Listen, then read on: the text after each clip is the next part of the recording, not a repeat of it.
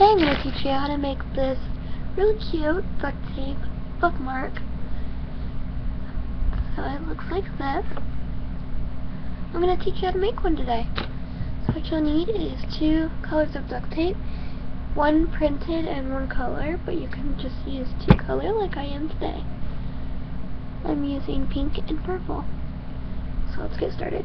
So what you want to do is cut out a 6-inch strip of duct tape, and I've already done one, but I'll go ahead and show you how to do another one. So do purple,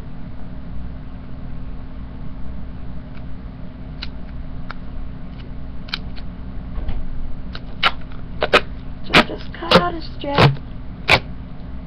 and that'll be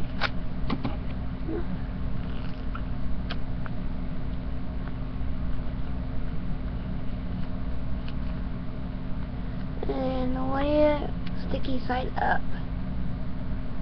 and then get your other color or print and do the same.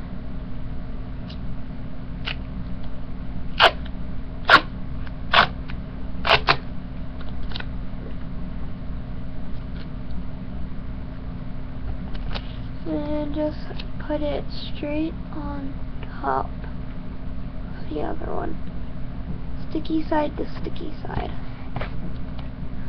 And smush it, like lay it flat and stick it down. And then when you lift it up, you'll probably have some sticky on the ends. So you could just cut that off.